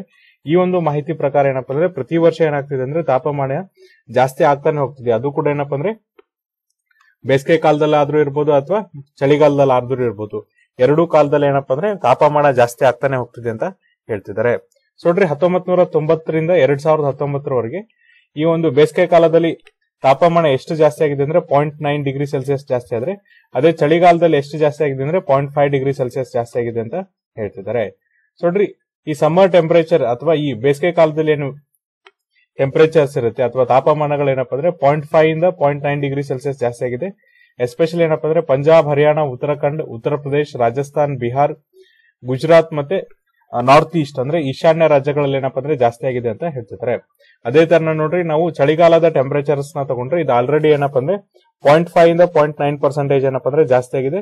ಎಸ್ಪೆಷಲಿ ಏನಪ್ಪಾ ಅಂದ್ರೆ ನಮ್ಮ ದೇಶದ 54% ಡಿಸ್ಟಿಕ್ ಅಲ್ಲಿ ಆಗಿದೆ ಅಂತ ಹೇಳ್ತಿದ್ದಾರೆ. ಆಮೇಲೆ ನೋಡ್ರಿ ಈ ಏನು ಬಿಸಿ ಇದೆಯಲ್ಲ ಇದು ಎಸ್ಪೆಷಲಿ ಏನಪ್ಪಾ ಅಂದ್ರೆ ಉತ್ತರ ಭಾರತದಲ್ಲಿ ಜಾಸ್ತಿ ಬಿಸಿ ಆಗ್ತಿದೆ ಕಂಪೇರ್ ಟು ದಕ್ಷಿಣ ಭಾರತ ಅಂತ ಹೇಳ್ತಿದ್ದಾರೆ. ಅಂದ್ರೆ ಉತ್ತರ ಭಾರತದಲ್ಲಿ ಏನಪ್ಪಾ ಅಂದ್ರೆ ಬಿಸಿ ಜಾಸ್ತಿ ಆಗ್ತಿದೆ ದಕ್ಷಿಣ ಭಾರತಕ್ಕೆ ಕಂಪೇರ್ ಮಾಡಿದ್ರೆ. ಆಮೇಲೆ ನೋಡ್ರಿ ಈ ಹೀಟ್ ಜಾಸ್ತಿ ಆದಂಗೆ ಅಥವಾ ಬಿಸಿ ಜಾಸ್ತಿ ಆದಂಗೆ ಏನಾಗುತ್ತಪ್ಪ ಅಂದ್ರೆ ಎಕ್ಸ್ಟ್ರೀಮ್ ಕೇಸ್ಗಳಲ್ಲಿ ಸಾವುಗಳಾಗುತ್ತೆ ಅಂತ ಹೇಳ್ತಿದ್ದಾರೆ. ಆಮೇಲೆ ನೋಡ್ರಿ ಈ ಒಂದು ವಾತಾವರಣದ ಮೇಲೆ ಅಥವಾ ಸೂರ್ಯನ ಬೆಳಕ ಮೇಲೆ ಡಿಪೆಂಡ್ ಆದಂತ ಕೆಲವೊಂದಿಷ್ಟು ಸೆಕ್ಟರ್ಸ್ಗೂ ಕೂಡ ಏನಪ್ಪಾ ಅಂದ್ರೆ ಇದು ಹೊಡೆತ ಕೊಡುತ್ತೆ. ಫಾರ್ ಎಕ್ಸಾಂಪಲ್ ನೋಡ್ರಿ ಅಗ್ರಿಕಲ್ಚರ್ ಅನ್ನೋದೇನಪ್ಪ ಅಂದ್ರೆ ಸನ್ಲೈಟ್ ಮೇಲೆ ಡಿಪೆಂಡ್ ಆಗಿರುತ್ತೆ. ನೀವು ಫೋಟೋಸಿಂಥಸಿಸ್ ಮಾಡೋದಕ್ಕೆ ಏನಪ್ಪಾ ಅಂದ್ರೆ ಸೂರ್ಯನ ಬೆಳಕು ಏನ್ ಬೇಕಲ್ಲ, ಈ ಸೂರ್ಯನ ಬೆಳಕು ಜಾಸ್ತಿ ಆದ್ರೂ ಕೂಡ ಏನಾಗತ್ತಪ್ಪ ಅಂದ್ರೆ ಅಲ್ಲಿ ಹೊಡೆತ ಕೊಡುತ್ತೆ. ಹಾಗಾಗಿ ಈ ಒಂದು ಕ್ಲೈಮೇಟ್ ಸೆನ್ಸಿಟಿವ್ ಇಂದ ಏನಪ್ಪಾ ಅಂದ್ರೆ ಕೃಷಿ ಮತ್ತೆ ಈ ವಾತಾವರಣವನ್ನ ಅಥವಾ ಹವಾಮಾನ ಆಧಾರಿತ ಸೆಕ್ಟರ್ಸ್ ಗಳೇನಿದೆ ಆ ಒಂದು ಜನರ ಜೀವನಗಳ ಮೇಲೆ ಕೂಡ ಏನಪ್ಪಾ ಅಂದ್ರೆ ಎಫೆಕ್ಟ್ ಆಗುತ್ತೆ ಅಂತ ಹೇಳ್ತಿದ್ದಾರೆ. ಒಂದು ಜಂಟಿ ವರದಿಯನ್ನ ತಯಾರು ಮಾಡಿದ್ದಾರೆ. ಯಾರಪ್ಪ ಅಂದ್ರೆ international federation of red cross and red Crescent societies, United nation office for coordination of humanitarian affairs and red cross and red Crescent climate centre ಅವರು ಏನಪ್ಪಾ ಅಂದ್ರೆ ಒಂದು ಜಂಟಿ ವರದಿಯನ್ನು ಮಾಡಿದ್ದಾರೆ. ಎಸ್ಪೆಷಲಿ ಏನಪ್ಪಾ ಅಂದ್ರೆ ಈ ಹೀಟ್ ವೇವ್ಸ್ ಅಥವಾ ಬಿಸಿ ಗಾಳಿಗಳ ಮೇಲೆ ಒಂದೇನಪ್ಪಾ ಅಂದ್ರೆ ಬಿಸಿ ಮಾರುತಗಳ ಮೇಲೆ ಒಂದು ವರದಿ ಮಾಡಿದ್ದಾರೆ. ಸೊ ನೋಡ್ರಿ ಎಕ್ಸ್ಟ್ರೀಮ್ ಇವೆಂಟ್ ಕಂಡೀಷನ್ಸ್ ಅಥವಾ ಈಗ ನೋಡ್ರಿ ಈ ತರನಾಗ ಏನ್ ಬಿಸಿ ಮಾರುತಗಳು ಇದೆಯಲ್ಲ ಇದೇನಪ್ಪ ಅಂದ್ರೆ ಮಾನವನ ಚಟುವಟಿಕೆಗಳಿಲ್ಲ ಅಂದ್ರೆ 50 ವರ್ಷದಲ್ಲಿ ಏನಪ್ಪಾ ಅಂದ್ರೆ ಒಂದು ಸರಿ ಮಾತ್ರ ಬರುತ್ತೆ. ಅಂದ್ರೆ ಮನುಷ್ಯನ ಚಟುವಟಿಕೆಗಳಿಲ್ಲ ಅಂದ್ರೆ ಇವು ಪ್ರತಿ 50 ವರ್ಷದಲ್ಲಿ ಏನಪ್ಪಾ ಅಂದ್ರೆ ಒಂದು ಸರಿ ಮಾತ್ರ ಏನಪ್ಪಾ ಅಂದ್ರೆ ಈ ತರನಂತ ಎಕ್ಸ್ಟ್ರೀಮ್ ಇವೆಂಟ್ಸ್ ಕಾಣಿಸ್ಕೊಳ್ಳುತ್ತೆ. ಅದೇ ಈಗ ನೋಡ್ರಿ ಮನುಷ್ಯನ ಚಟುವಟಿಕೆಗಳು ಇರೋದ್ರಿಂದ ಅದೇ ಟೈಮ್ ಅಲ್ಲಿ ಅಂದ್ರೆ 50 ವರ್ಷಗಳಲ್ಲಿ ಇದೇನಪ್ಪ ಅಂದ್ರೆ 5 ಸರಿ ಕಾಣಿಸುತ್ತೆ ಅಂತ ಹೇಳ್ತಿದ್ದಾರೆ. ಅಂದ್ರೆ ಈಗ ನೋಡ್ರಿ ಮನುಷ್ಯನ ಚಟುವಟಿಕೆಗಳಿಂದ ಏನಾಗಿದೆ ಅಂದ್ರೆ ಈಗ 50 ವರ್ಷದಲ್ಲಿ ಈಗ 5 ಸರಿ ನಮ್ಗೆ ಏನಪ್ಪಾ ಅಂದ್ರೆ ಹೀಟ್ ವೇವ್ ಎಕ್ಸ್ಪೀರಿಯನ್ಸ್ ಆಗ್ತಿದೆ. ಇದು ಕೂಡ ಏನಪ್ಪಾ ಅಂದ್ರೆ ಈ ಜಾಗತಿಕ ತಾಪಮಾನ ಕೇವಲ 2 ಡಿಗ್ರಿ ಸೆಲ್ಸಿಯಸ್ ಗಿಂತ ಕಮ್ಮಿ ಇದ್ರೆ ಮಾತ್ರ ಏನಪ್ಪಾ ಅಂದ್ರೆ 50 ವರ್ಷದಲ್ಲಿ 5 ಸರಿ ಮಾತ್ರ ಆಗುತ್ತೆ. ಇನ್ ಕೇಸ್ ಇದೇನಾದ್ರೂ ನೋಡ್ರಿ 4 ಡಿಗ್ರಿ ಸೆಲ್ಸಿಯಸ್ ಗೆ ಏರ್ತಂದ್ರೆ, ಅಂದ್ರೆ ಜಾಗತಿಕ ತಾಪಮಾನ 4 ಡಿಗ್ರಿ ಸೆಲ್ಸಿಯಸ್ ಗಿಂತ ಜಾಸ್ತಿ ಆದ್ರೆ ಇದು 50 ವರ್ಷದಲ್ಲಿ 40 ಟೈಮ್ ಬರುತ್ತೆ ಅಂತ ಹೇಳ್ತಿದ್ದಾರೆ. ಅಂದ್ರೆ ಈ ತರನಂತ ಹೀಟ್ ವೇವ್ಸ್ ಎಷ್ಟು ಸರಿ ಕಾಣಿಸ್ಕೊಳುತ್ತಪ್ಪ ಅಂದ್ರೆ 40 ಸರಿ ಕಾಣಿಸುತ್ತೆ ಅಂತ ಹೇಳ್ತಿದ್ದಾರೆ. ಹಾಗಾದ್ರೆ ಎಷ್ಟು ಬಿಸಿ ಆಗುತ್ತೆ ಭಾರತದಲ್ಲಿ ಅಂದ್ರೆ, ಸೊ ನೋಡ್ರಿ ಈ CSTP ಅವರು ವರದಿ ಮಾಡಿದ್ದಾರೆ. ಎಸ್ಪೆಷಲಿ ಏನಪ್ಪಾ ಅಂದ್ರೆ ಈ ಒಂದು ಕ್ಲೈಮೇಟ್ ಪ್ರೊಜೆಕ್ಷನ್ ಮೇಲೆ ವರದಿ ಮಾಡಿದ್ರೆ ನೆಕ್ಸ್ಟ್ 30 ವರ್ಷ ಅಂದ್ರೆ 2021ರಿಂದ 2050 ನೋಡ್ರಿ ಈ ಜಾಗತಿಕ ತಾಪಮಾನ ಅಥವಾ ಭಾರತದ ತಾಪಮಾನ ಎಷ್ಟು ಜಾಸ್ತಿ ಆಗುತ್ತೆ ಬಿಸಿಗೆ ಕಾಲದಲ್ಲಿ ಅಂದ್ರೆ, ನೀವೇನಾದ್ರೂ ಮಾಡರೇಟ್ ಎಮಿಷನ್ಸ್ ನ ಮಾಡಿದ್ರೆ, ಅಂದ್ರೆ ಈಗ ನೋಡ್ರಿ ಕಾರ್ಖಾನೆಗಳಿಂದ ಬರುವಂತ ಹೊಗೆ ಏನಪ್ಪಾ ಅಂದ್ರೆ ಮಧ್ಯಮವಾಗಿದ್ರೆ ಅದೇನಾಗತ್ತಪ್ಪ ಅಂದ್ರೆ ಒಂದು ಮಧ್ಯಮದಲ್ಲಿ ಅದೇನಾಗತ್ತೆ ಅಂದ್ರೆ ತಾಪಮಾನ ಜಾಸ್ತಿ ಆಗುತ್ತೆ. ಇನ್ ಕೇಸ್ ನೀವೇನಪ್ಪ ಅಂದ್ರೆ ಈ ಕಾರ್ಬನ್ ಹೊಗಳುವಿಕೆನ ಇನ್ನೂ ಜಾಸ್ತಿ ಮಾಡಿದ್ರೆ ಈ ಟೈಮ್ ಅಲ್ಲಿ ಏನಾಗುತ್ತೆ ಅಂದ್ರೆ ಈ ಟೆಂಪರೇಚರ್ ಅಥವಾ ತಾಪಮಾನ ಜಾಸ್ತಿ ಆಗುತ್ತೆ ಅಂತ ಹೇಳ್ತಿದ್ದಾರೆ. ಎಷ್ಟು ಜಾಸ್ತಿ ಆಗುತ್ತೆ ಅಂದ್ರೆ 2 ಡಿಗ್ರಿ ಸೆಲ್ಸಿಯಸ್ ಗಿಂತ ಜಾಸ್ತಿ ಆಗುತ್ತೆ. ಅದೇನಾಗಬಹುದಪ್ಪ ಅಂದ್ರೆ 3.5 ಡಿಗ್ರಿ ಸೆಲ್ಸಿಯಸ್ ಕೂಡ ರೀಚ್ ಆಗಬಹುದು ಅಂತ ಹೇಳ್ತಿದ್ದಾರೆ. ಸೊ ನೋಡ್ರಿ 2 ಡಿಗ್ರಿಯಿಂದ 3.5 ಡಿಗ್ರಿ ಸೆಲ್ಸಿಯಸ್ ವರೆಗೆ ಏನಪ್ಪಾ ಅಂದ್ರೆ ಮುಂದಿನ 30 ವರ್ಷಗಳಲ್ಲಿ ಏನು ಎಮಿಷನ್ ಜಾಸ್ತಿ ಆದ್ರೆ ಭಾರತದ 100 ಜಿಲ್ಲೆಗಳು ಇದ್ರೊಳಗೆ ಬರುತ್ತೆ ಅಂತ ಹೇಳ್ತಿದ್ದಾರೆ. 1.5 ಇಂದ 2.5 ಡಿಗ್ರಿ ಸೆಲ್ಸಿಯಸ್ ಒಳಗೆ ನೋಡ್ರಿ 455 ಜಿಲ್ಲೆಗಳು ಬರುತ್ತೆ ಅಂತ ಹೇಳ್ತಿದ್ದಾರೆ. ಅಂದ್ರೆ ಬಿಸಿಲುಗಾಲದಲ್ಲಿ ನೀವೇನಪ್ಪ ಅಂದ್ರೆ ಈ ಕಾರ್ಬನ್ ಹೊಗಳುವಿಕೆ ಜಾಸ್ತಿ ಮಾಡಿದ್ರೆ ಇಷ್ಟು ಟೆಂಪರೇಚರ್ ಜಾಸ್ತಿ ಆಗುತ್ತೆ ಅಂತ ಹೇಳ್ತಿದ್ದಾರೆ. ಆಮೇಲೆ ನೋಡ್ರಿ ವಿಂಟರ್ ಅಲ್ಲೂ ಕೂಡ ಏನಂದ್ರೆ ಮಿನಿಮಮ್ ಟೆಂಪರೇಚರ್ ಏನಿದೆ ಅಂದ್ರೆ ಅತಿ ಕಡಿಮೆ ಟೆಂಪರೇಚರ್ ಏನಿರುತ್ತಲ್ಲ ಅದು ಕೂಡ ಜಾಸ್ತಿ ಆಗುತ್ತೆ ಅಂತ ಹೇಳ್ತಿದ್ದಾರೆ. ಅದೆಷ್ಟು ಜಾಸ್ತಿ ಆಗುತ್ತೆ ಅಂದ್ರೆ 0.5 ಡಿಗ್ರಿ ಸೆಲ್ಸಿಯಸ್ ಇಂದ 3.5 ಡಿಗ್ರಿ ಸೆಲ್ಸಿಯಸ್ ವರೆಗೂ ಆಗುತ್ತೆ ಅಂತ ಹೇಳ್ತಿದ್ದಾರೆ. ಈಗ ನೋಡ್ರಿ ಗ್ಲೋಬಲ್ ವಾರ್ಮಿಂಗ್ ಅಥವಾ ಈ ತಾಪಮಾನ ಜಾಸ್ತಿ ಆಗ್ತಾ ಹೋದ್ರೆ ಭಾರತದ 1% ಜಿಲ್ಲೆಗಳಲ್ಲಿ ನೋಡ್ರಿ ಎಷ್ಟು ತಾಪಮಾನ ಜಾಸ್ತಿ ಆಗುತ್ತೆ ಅಂದ್ರೆ ಚಳಿಗಾಲದಲ್ಲಿ 2.5 ಡಿಗ್ರಿ ಸೆಲ್ಸಿಯಸ್ ಇಂದ 3 ಡಿಗ್ರಿ ಸೆಲ್ಸಿಯಸ್ ವರೆಗೂ ಜಾಸ್ತಿ ಆಗುತ್ತೆ. ಇನ್ನುಳಿದಂತ 485 ಜಿಲ್ಲೆಗಳಲ್ಲಿ ಏನಪ್ಪಾ ಅಂದ್ರೆ ಕೇವಲ 1 ರಿಂದ 1.5 ಡಿಗ್ರಿ ಸೆಲ್ಸಿಯಸ್ ಮಾತ್ರ ಏನಾಗುತ್ತೆ ಅಂದ್ರೆ ಜಾಸ್ತಿ ಆಗುತ್ತೆ ಅಂತ ಹೇಳ್ತಿದ್ದಾರೆ. ನೋಡ್ರಿ ನಮಗೇನ್ ಕ್ಲಿಯರ್ ಆಯ್ತಪ್ಪ ಅಂದ್ರೆ ಈಗ ಸಮ್ಮರ್ ಮತ್ತೆ ವಿಂಟರ್ ಅಂದ್ರೆ ಬೇಸಿಗೆ ಕಾಲ ಚಳಿಗಾಲದಲ್ಲಿ ಏನಪ್ಪ ಅಂದ್ರೆ ಭವಿಷ್ಯತ್ ಕಾಲದಲ್ಲಿ ಏನಾಗತ್ತಪ್ಪ ಅಂದ್ರೆ ತಾಪಮಾನ ಜಾಸ್ತಿ ಆಗ್ತಾನೆ ಹೋಗುತ್ತೆ. ಇದರಿಂದ ಏನಪ್ಪ ಅಂದ್ರೆ ಈ ಒಂದು ಸಸ್ಯಗಳ ಬೆಳವಣಿಗೆಗೆ ಎಫೆಕ್ಟ್ ಆಗುತ್ತೆ. ಜೊತೆಗೆ ನೋಡ್ರಿ ವಾತಾವರಣದಲ್ಲಿರುವಂತಹ ಸಿಸ್ಟಮ್ ಗಳಿಗೆ ಏನಪ್ಪ ಅಂದ್ರೆ ಎಫೆಕ್ಟ್ ಆಗುತ್ತೆ. ಜೊತೆಗೆ ನೋಡ್ರಿ ಕಾರ್ಬನ್ ಎಕಾನಮಿ ಕೂಡ ಎಫೆಕ್ಟ್ ಆಗುತ್ತೆ. ಆಮೇಲೆ ಡೇ ಅಂಡ್ ನೈಟ್ ಅಲ್ಲಿ ವೇರಿಯೇಷನ್ಸ್ ಇರೋದ್ರಿಂದ ಏನಪ್ಪ ಅಂದ್ರೆ ನಮ್ಮ ಮಣ್ಣಿನ ಗುಣಮಟ್ಟ ಏನಿದೆಯಲ್ಲ ಈ ಮಣ್ಣಿನ ಗುಣಮಟ್ಟದ ಮೇಲೂ ಕೂಡ ಏನಪ್ಪ ಅಂದ್ರೆ ಇದು ಎಫೆಕ್ಟ್ ಆಗುತ್ತೆ ಅಂತ ಹೇಳ್ತಿದ್ದಾರೆ. ನೆಕ್ಸ್ಟ್ ನೋಡ್ರಿ ಈ ಡೈರ್ಯೂನಿಯಲ್ ಟೆಂಪರೇಚರ್ ಏನಿದೆ, ಡೈರ್ಯೂನಿಯಲ್ ಟೆಂಪರೇಚರ್ ರೇಂಜ್ ಅಂದ್ರೆ ಏನಪ್ಪ ಅಂದ್ರೆ ಒಂದು ದಿನದಲ್ಲಿ ನೋಡ್ರಿ ಮುಂಜಾನೆ ಎಷ್ಟು ಟೆಂಪರೇಚರ್ ಇತ್ತು ಅಥವಾ ಮುಂಜಾನೆ ಎಷ್ಟು ತಾಪಮಾನ ಇತ್ತು ಮತ್ತೆ ಹೈಯೆಸ್ಟ್ ತಾಪಮಾನ ಎಷ್ಟಿತ್ತು ಅಂದ್ರೆ ಆ ದಿನದಲ್ಲಿ ಏನಪ್ಪ ಅಂದ್ರೆ ಕಡಿಮೆ ತಾಪಮಾನ ಎಷ್ಟಿತ್ತು ಮತ್ತೆ ಹೆಚ್ಚು ತಾಪಮಾನ ಎಷ್ಟಿತ್ತಲ್ಲ ಅದು ಕೂಡ ಚೇಂಜ್ ಆಗ್ತಿದೆ. ಮುಂಚೆ ಏನಪ್ಪ ಅಂದ್ರೆ 1991ರಲ್ಲಿ ಏನಪ್ಪ ಅಂದ್ರೆ ಈ ತಾಪಮಾನದ ಡಿಫರೆನ್ಸ್ ಏನಿತ್ತಪ್ಪ ಅಂದ್ರೆ ಜಾಸ್ತಿ ಇತ್ತು. ಈಗ ಏನಾಗ್ತಿದೆ ಅಂದ್ರೆ ಕಮ್ಮಿ ಆಗ್ತಿದೆ. ಫಾರ್ ಎಕ್ಸಾಂಪಲ್ ನೋಡ್ರಿ ಯಾವ ತರನಾಗಂದ್ರೆ ಬೆಳಗ್ಗೆ ನಿಮಗೆ 28 ಡಿಗ್ರಿ ಸೆಲ್ಸಿಯಸ್ ಇದ್ದು ಮಧ್ಯಾಹ್ನ 35 ಡಿಗ್ರಿ ಸೆಲ್ಸಿಯಸ್ ಇದ್ರೆ ಇದು 7 ಡಿಗ್ರಿ ನಿಮ್ಗೆ ಏನಾಗತ್ತಪ್ಪ ಅಂದ್ರೆ ವ್ಯತ್ಯಾಸ ಆಗುತ್ತೆ. ಅದೇ ನೀವು 1990ರ ದಶಕದಲ್ಲಿ ತಗೊಂಡಾಗ ಮಧ್ಯಾಹ್ನದವರೆಗೆ ಏನಪ್ಪ ಅಂದ್ರೆ 32-33 ಡಿಗ್ರಿ ಸೆಲ್ಸಿಯಸ್ ಇದ್ದು ಬೆಳಗ್ಗೆ 28 ಡಿಗ್ರಿ ಸೆಲ್ಸಿಯಸ್ ಇದ್ರೆ ಇಲ್ಲೇನಾಗತ್ತಪ್ಪ ಅಂದ್ರೆ ತಾಪಮಾನದ ಡಿಫರೆನ್ಸ್ 26 ಡಿಗ್ರಿ ಸೆಲ್ಸಿಯಸ್ ಇದ್ರೆ ಇಲ್ಲಿ ತಾಪಮಾನ ಡಿಫರೆನ್ಸ್ 7 ಆಗುತ್ತೆ. ಬಟ್ ಇಲ್ಲಿ ಏನಪ್ಪ ಅಂದ್ರೆ ಬಿಸಿ ಜಾಸ್ತಿ ಆಗ್ತಾ ಹೋಗುತ್ತೆ. ಈ ಡಿಫರೆನ್ಸ್ ಏನಿದೆ ಅಂದ್ರೆ ಬೆಳಗ್ಗೆನೂ ಕೂಡ ನಿಮ್ಗೆ ಬಿಸಿ ಇರುತ್ತೆ ಮತ್ತೆ ಮಧ್ಯಾಹ್ನ ಸಾಯಂಕಾಲನೂ ಕೂಡ ಏನಾಗ್ತಿದೆ ಅಂದ್ರೆ ಬಿಸಿ ಆಗ್ತಾ ಇದೆ. ಹಾಗಾಗಿ ಈ ಡೈರ್ಯೂನಿಯಲ್ ಟೆಂಪರೇಚರ್ ರೇಂಜ್ ಏನಿದೆಯಲ್ಲ ಇದು ಚೇಂಜ್ ಆಗ್ತಿದೆ. ಇದೇನಾಗ್ತಿದೆ ಅಂದ್ರೆ ಕಮ್ಮಿ ಆಗ್ತಿದೆ. ಇದೇನಾಗ್ಬೇಕಪ್ಪ ಅಂದ್ರೆ ಕಮ್ಮಿ ಆಗ್ಬಾರ್ದು, ಬದಲಾಗಿ ಜಾಸ್ತಿ ಆಗ್ಬೇಕು. ಫಾರ್ ಎಕ್ಸಾಂಪಲ್ ನೋಡ್ರಿ ಬೆಳಗ್ಗೆ ನಿಮ್ಗೆ ಏನಪ್ಪ ಅಂದ್ರೆ 20 ಡಿಗ್ರಿ ಸೆಲ್ಸಿಯಸ್ ಇರಬೇಕು, ಮಧ್ಯಾಹ್ನದ ಹೊತ್ತಿಗೆ ಏನಪ್ಪ ಅಂದ್ರೆ 31 ಅಥವಾ 32 ಡಿಗ್ರಿ ಸೆಲ್ಸಿಯಸ್ ಇದ್ರೆ 11 ಡಿಗ್ರಿ ಸೆಲ್ಸಿಯಸ್ ಅಂತ ನೀವು ಏನಪ್ಪ ಅಂದ್ರೆ ಟೆಂಪರೇಚರ್ ಅನ್ನ ಅಡಾಪ್ಟ್ ಮಾಡ್ಕೋಬಹುದು. ಬಟ್ ಇಲ್ಲಿ ಏನಾಗ್ತಿದೆ ಅಂದ್ರೆ 28 to 35 ಅಂದ್ರೆ ಕೇವಲ 7 ಡಿಗ್ರಿ ಸೆಲ್ಸಿಯಸ್ ಮಾತ್ರ ಏನಾಗ್ತಿದೆ ಅಂದ್ರೆ ಡಿಫರೆನ್ಸ್ ಆಗ್ತಿದೆ. ಇದರಿಂದ ಏನಪ್ಪ ಅಂದ್ರೆ ನಾವು ಹೆಚ್ಚಿನ ಹೊತ್ತು ಏನಪ್ಪ ಅಂದ್ರೆ ಬಿಸಿಯಾಗಿರ್ತೀವಿ. ಅಂದ್ರೆ ನಮ್ಮ ಹೆಚ್ಚಿನ ಕಾಲ ಏನಾಗುತ್ತೆ ಅಂದ್ರೆ ವಾತಾವರಣ ಬಿಸಿಯಿಂದ ಕೂಡಿರುತ್ತೆ ಅಂತ ಹೇಳ್ತಿರ್ತಾರೆ. ಆಮೇಲೆ ನೋಡ್ರಿ ಇದನ್ನ ಅವ್ರೇನಪ್ಪ ಅಂದ್ರೆ 1991ರಿಂದ ವರದಿಯನ್ನ ಮಾಡ್ಕೊಂಡ್ ಬಂದಿದ್ದಾರೆ. ಅಂದ್ರೆ 91ರಿಂದ ದತ್ತಾಂಶವನ್ನ ತೆಗೆದುಕೊಂಡಿದ್ದಾರೆ. ಇಲ್ಲಿ ಏನಾಗ್ತಿದೆ ಅಂದ್ರೆ ಜಾಸ್ತಿ ಆಗ್ತಾನೆ ಹೋಗ್ತಿದೆ ಅಂತ ಹೇಳ್ತಿದ್ದಾರೆ. ಎಸ್ಪೆಷಲಿ ಎಲ್ಲಿ ಜಾಸ್ತಿ ಆಗ್ತಾ ಇದೆಯಪ್ಪ ಅಂದ್ರೆ ನಾರ್ತ್ ವೆಸ್ಟ್ ಪಾರ್ಟ್ ಅಂದ್ರೆ ವಾಯುವ್ಯ ಭಾರತ ಏನಿದೆ ಅಲ್ಲಿ. ಆಮೇಲೆ ನೋಡ್ರಿ ಗಂಗಾಟಿಕ್ ಪ್ಲೇನ್ ಅಥವಾ ಈ ಗಂಗಾ ನದಿಯ ಪ್ರದೇಶ ಏನಿದೆಯಲ್ಲ ಆ ಗಂಗಾ ಪ್ರದೇಶದೊಳಗೆ ಆಗ್ತಿದೆ. ಜೊತೆಗೆ ಏನಪ್ಪಾ ಅಂದ್ರೆ ಕೇಂದ್ರ ಭಾರತ ಅಥವಾ ಸೆಂಟ್ರಲ್ ಇಂಡಿಯಾ ಏನಿದೆಯಲ್ಲ ಇಲ್ಲಿ ಕೂಡ ಏನಪ್ಪಾ ಅಂದ್ರೆ ಈ ಒಂದು ಡೈರ್ಯೂನಿಯಲ್ ಟೆಂಪರೇಚರ್ ಡಿಫರೆನ್ಸ್ ಏನಾಗ್ತಿದೆ ಅಂದ್ರೆ ಕಮ್ಮಿ ಆಗ್ತಾ ಬರ್ತಿದೆ ಅಂತ ಹೇಳ್ತಿದ್ದಾರೆ. ಸೊ ನೋಡ್ರಿ ಇದು ಕಮ್ಮಿ ಆದಂಗೆ ಏನಾಗುತ್ತಪ್ಪ ಅಂದ್ರೆ ಮಿನಿಮಮ್ ಟೆಂಪರೇಚರ್ ಕೂಡ ಜಾಸ್ತಿ ಆಗುತ್ತೆ. ಅಂದ್ರೆ ಮುಂಚೆ 21 ಡಿಗ್ರಿ ಸೆಲ್ಸಿಯಸ್ ಇರೋದಿಗೆ 28 ಏನಾಗ್ತಿದೆ ಅಲ್ಲ ಇದು ಕೂಡ ಜಾಸ್ತಿ ಆಗುತ್ತೆ. ಇದರಿಂದ ಏನಾಗುತ್ತೆ ಅಂದ್ರೆ ನಮಗೆ ಈ ಹೀಟ್ ರಿಸ್ಕ್ ಏನಿದೆ ಅಂದ್ರೆ ಹೀಟ್ ಸ್ಟ್ರೆಸ್ ಏನಿದೆ ಅಂದ್ರೆ ಯಾವಾಗ್ಲೂ ಬಿಸಿ ಬಿಸಿ ಇರೋದ್ರಿಂದ ನಮ್ಗೆ ಏನಾಗುತ್ತಪ್ಪ ಅಂದ್ರೆ ನಮ್ಮ ಆರೋಗ್ಯದ ಮೇಲೆ ಎಫೆಕ್ಟ್ ಆಗುತ್ತೆ ಅಂತ ಹೇಳ್ತಿದ್ದಾರೆ. ಇದರಿಂದ ನೋಡ್ರಿ ಏನಾಗುತ್ತಪ್ಪ ಅಂದ್ರೆ ಬರಗಾಲ ಉಂಟಾಗಬಹುದು, ಆಮೇಲೆ ಈ ಬೆಳೆಗಳು ಫೇಲ್ಯೂರ್ ಆಗ್ಬೋದು, ಅಂದ್ರೆ ಬೆಳೆದಂತ ಬೆಳೆಗೆ ಏನಪ್ಪಾ ಅಂದ್ರೆ ಚೆನ್ನಾಗಿ ಫಸಲ್ ಬರದೇ ಇರ್ಬೋದು. ಜೊತೆಗೆ ನೋಡ್ರಿ ನಮ್ಗೆ ಯಾವಾಗ್ಲೂ ಏನಪ್ಪಾ ಅಂದ್ರೆ ರೋಗಗ್ರಸ್ತತೆ ಒಳಗಿರ್ಬೋದು, ಅಂದ್ರೆ ನಾವು ಒಂಥರ ಲೇಜಿ ಆಗಿ ಅಥವಾ ನಿದ್ದೆಗಣ್ಣಲ್ಲಿ ಇರೋದು ಈ ತರನಾಗಿರ್ಬೋದು, ಅಥವಾ ನಮ್ಮ ಸಾವಿನ ಸಂಖ್ಯೆ ಜಾಸ್ತಿ ಆಗ್ಬೋದು. ಅಂದ್ರೆ ಹೀಟ್ ವೇವ್ ಇಂದ ನಮ್ಗೆ ಏನಪ್ಪಾ ಅಂದ್ರೆ ಹೀಟ್ ಶಾಕ್ ತಡ್ಕೊಳಕಾಗದೆ ಸಾವಿನ ಸಂಖ್ಯೆಗಳು ಕೂಡ ಜಾಸ್ತಿ ಆಗ್ಬೋದು ಅಂತ ಹೇಳ್ತಿದ್ದಾರೆ. ಆಮೇಲೆ ನೋಡ್ರಿ ಈ ಒಂದು IFRC ರಿಪೋರ್ಟ್ ಪ್ರಕಾರ ಅಥವಾ ವರದಿ ಪ್ರಕಾರ ಏನಪ್ಪಾ ಅಂದ್ರೆ ಭವಿಷ್ಯತ್ ಕಾಲದಲ್ಲಿ ಏನಪ್ಪಾ ಅಂದ್ರೆ ಈ ಹೀಟ್ ವೇವ್ಸ್ ಏನ್ ಮಾಡತ್ತಂದ್ರೆ ಮಾನವನ ಥ್ರೆಶೋಲ್ಡ್ ಲಿಮಿಟ್ ಏನಿದೆ, ಅಂದ್ರೆ ಮಾನವನು ಎಲ್ಲಿಯವರೆಗೂ ನಾವೇನಪ್ಪಾ ಅಂದ್ರೆ ಈ ಒಂದು ಹೀಟ್ ಅನ್ನ ತಡ್ಕೋಬಹುದು ಅಥವಾ ಬಿಸಿಯನ್ನ ತಡ್ಕೋಬಹುದಲ್ಲ, ಅದನ್ನ ಸರ್ಪಾಸ್ ಮಾಡುತ್ತೆ ಅಥವಾ ಅದನ್ನ ಹಿಂದಿಕ್ಕುತ್ತೆ ಅಂತ ಹೇಳ್ತಿದ್ದಾರೆ. ಇದರಿಂದ ನೋಡ್ರಿ ನಮ್ಗೆ ಏನಾಗುತ್ತಂದ್ರೆ ನಮ್ಮ ಮಾನಸಿಕವಾಗಿ, ದೈಹಿಕವಾಗಿ ಮತ್ತೆ ಸಾಮಾಜಿಕವಾಗಿ ಏನಪ್ಪಾ ಅಂದ್ರೆ ನಮಗೆ ಸ್ಟ್ರೆಸ್ ಅನ್ಸುತ್ತೆ ಅಥವಾ ನಾವು ರೋಗದಿಂದ ಕೂಡ್ತೀವಿ ಅಂತ ಹೇಳ್ತಿದ್ದಾರೆ. ಸೈಕಾಲಜಿಕಲಿ ಅಂದ್ರೆ ನಮ್ಮ ಮಾನಸಿಕವಾಗಿ ನಮ್ಗೆ ಏನಪ್ಪಾ ಅಂದ್ರೆ ತೊಂದರೆ ಉಂಟಾಗುತ್ತೆ. ಯಾಕಂದ್ರೆ ಬಿಸಿ ಬಿಸಿ ವಾತಾವರಣ ಇದ್ರೆ ನಮಗೆ ಚೆನ್ನಾಗಿ ಟೈಮ್ ಸ್ಪೆಂಡ್ ಮಾಡಕ್ಕಾಗಲ್ಲ, ಪ್ರೊಡಕ್ಟಿವ್ ಆಗಿ ವರ್ಕ್ ಮಾಡಕ್ಕಾಗಲ್ಲ, ಸೋಷಿಯಲಿ ಕೂಡ ಏನಪ್ಪಾ ಅಂದ್ರೆ ಗ್ಯಾದರಿಂಗ್ ಮಾಡಕ್ಕಾಗಲ್ಲ. ಎಲ್ಲರೂ ಕೂಡ ಏನಪ್ಪಾ ಅಂದ್ರೆ ನೆರಳಿನಲ್ಲೇ ಇರ್ಬೇಕಾಗುತ್ತೆ. ರೈತರು ಹೊಲದಲ್ಲಿ ಕೆಲಸ ಮಾಡಕ್ಕಾಗಲ್ಲ. ಇದ್ರ ಜೊತೆಗೆ ನೋಡ್ರಿ ನೆಕ್ಸ್ಟ್ ಏನಾಗತ್ತಪ್ಪ ಅಂದ್ರೆ ಮೈಗ್ರೇಷನ್ಸ್, ಅಂದ್ರೆ ಈಗ ನೋಡ್ರಿ ಜಾಸ್ತಿ ಜನ ರೈತರ ಹಳ್ಳಿಯಲ್ಲಿ ಕೆಲಸ ಮಾಡ್ತಿರ್ತಾರಲ್ಲ, ಈ ಬಿಸಿ ಗಾಳಿ ಜಾಸ್ತಿ ಆದ್ರೆ ಅವರು ಈ ಸಮ್ಮರ್ಗೆ ಅಥವಾ ಬೇಸಿಗೆ ಕಾಲಕ್ಕೆ ಏನ್ ಮಾಡ್ತಾರಂದ್ರೆ ಈ ಒಂದು ಶಹರ ಪಟ್ಟಣಕ್ಕೆ ಏನ್ ಮಾಡ್ತಾರಪ್ಪ ಅಂದ್ರೆ ಕೆಲಸವನ್ನು ಹುಡುಕೊಂಡು ವಲಸೆ ಬರ್ತಾರೆ ಅಂತ ಹೇಳ್ತಿದ್ದಾರೆ. ಸೊ ಇದು ಅರ್ಬನ್ ಪರ್ಸ್ಪೆಕ್ಟಿವ್ ಇಂದ ನೋಡಿದಾಗ, ಅಂದ್ರೆ ಶಹರ ಪಟ್ಟಣಗಳಿಂದ ನೋಡಿದಾಗ ನೋಡ್ರಿ ಒಂದ್ ಕಡೆ ಏನಾಗುತ್ತೆ ಆಲ್ರೆಡಿ ನಿಮ್ಗೆ ಈ ತಾಪಮಾನ ಜಾಸ್ತಿ ಆಗಿದೆ. ಇನ್ನೊಂದ್ ಕಡೆ ಏನಪ್ಪಾ ಅಂದ್ರೆ ಅರ್ಬನೈಸೇಷನ್, ಅಂದ್ರೆ ನಗರದಲ್ಲಿ ಜನರು ಜಾಸ್ತಿ ಆಗ್ತಾ ಇರೋದ್ರಿಂದ ಏನಾಗತ್ತಪ್ಪ ಅಂದ್ರೆ ಬಹಳಷ್ಟು ಜನ ಏನಾಗ್ತಾರೆ ಅಂದ್ರೆ ಈ ಎಕ್ಸ್ಟ್ರೀಮ್ ಹೀಟಿಗೆ ಏನಪ್ಪಾ ಅಂದ್ರೆ ತಮ್ಮ ಆರೋಗ್ಯವನ್ನ ಒಡ್ಕೋತಾರೆ ಅಂತ ಹೇಳ್ತಿದ್ದಾರೆ. ಇದರಿಂದ ಏನಾಗತ್ತಪ್ಪ ಅಂದ್ರೆ ಶಹರದ ಬಿಸಿಗಾಳಿನೂ ಕೂಡ ಜಾಸ್ತಿ ಆಗುತ್ತೆ. ಜೊತೆಗೆ ಏನಪ್ಪಾ ಅಂದ್ರೆ ಹೆಚ್ಚಿನ ಜನಕ್ಕೆ ಏನಾಗುತ್ತೆ ಅಂದ್ರೆ ಈ ಬಿಸಿಗಾಳಿಯಿಂದ ಆರೋಗ್ಯದಲ್ಲಿ ಏರುಪೇರಾಗಿ ಸಾವಾಗುವಂತ ಸಂಭವ ಇರುತ್ತೆ ಅಂತ ಹೇಳ್ತಿದ್ದಾರೆ. ಆಮೇಲೆ ನೋಡ್ರಿ 2019ರಲ್ಲಿ ಒಂದು ಅಂತಾರಾಷ್ಟ್ರೀಯ ಕಾರ್ಮಿಕ ಆರ್ಗನೈಸೇಷನ್ ಅಥವಾ ಸಂಸ್ಥೆ ILO ಅಂತ ನಾವೇನ್ ಕರಿತೀವಲ್ಲ, ಇವ್ರ ವರದಿ ಪ್ರಕಾರ ಏನಪ್ಪಾ ಅಂದ್ರೆ ಭಾರತದಲ್ಲಿ ನೋಡ್ರಿ ಎಷ್ಟು % ವರ್ಕಿಂಗ್ ಅವರ್ ಕಮ್ಮಿ ಆಗುತ್ತೆ ಅಂದ್ರೆ 5.8% ವರ್ಕಿಂಗ್ ಅವರ್ಸ್ ಕಮ್ಮಿ ಆಗುತ್ತೆ 2030 ಅಥವಾ 2030ರಲ್ಲಿ. ಇದಕ್ಕೆ ಮುಖ್ಯ ಕಾರಣ ಏನಪ್ಪಾ ಅಂದ್ರೆ ಹೀಟ್ ಸ್ಟ್ರೆಸ್ ಅಂತ ಹೇಳ್ತಿದ್ದಾರೆ. ಇದ್ರ ಜೊತೆಗೆ ನೋಡ್ರಿ ಅಗ್ರಿಕಲ್ಚರ್ ಮತ್ತೆ ಕನ್ಸ್ಟ್ರಕ್ಷನ್, ಅಂದ್ರೆ ಈಗ ಕೃಷಿಯಿಂದ ಮತ್ತೆ ಈ ಒಂದು ಕನ್ಸ್ಟ್ರಕ್ಷನ್ ಇಂದ ಎಷ್ಟು ನಮ್ಮ ವರ್ಕಿಂಗ್ ಅವರ್ಸ್ ಲಾಸ್ಟ್ ಆಗುತ್ತೆ ಅಥವಾ ಪ್ರೊಡಕ್ಟಿವಿಟಿ ಲಾಸ್ಟ್ ಆಗುತ್ತೆ ಅಂದ್ರೆ 9.04% ಕಮ್ಮಿ ಆಗುತ್ತೆ ಅಂತ ಹೇಳ್ತಿದ್ದಾರೆ. ಇದನ್ನ ನಾವು ಟ್ರಾನ್ಸ್ಲೇಟ್ ಮಾಡಿದಾಗ ಅಥವಾ ಇದನ್ನ ನಾವು ನೋಡಿದಾಗ ನೋಡ್ರಿ ಒಟ್ಟು ನಮಗೆ 34 ಮಿಲಿಯನ್ ಏನಪ್ಪಾ ಅಂದ್ರೆ ಫುಲ್ ಟೈಮ್, ಅಂದ್ರೆ 3.4 ಕೋಟಿ ಏನಪ್ಪಾ ಅಂದ್ರೆ ಫುಲ್ ಟೈಮ್ ಜಾಬ್ ಲಾಸಸ್ ಆಗುತ್ತೆ ಅಂತ ಹೇಳ್ತಿದ್ದಾರೆ. ಇದ್ರ ಜೊತೆಗೆ ನೋಡ್ರಿ ಜುಲೈ 2021ರ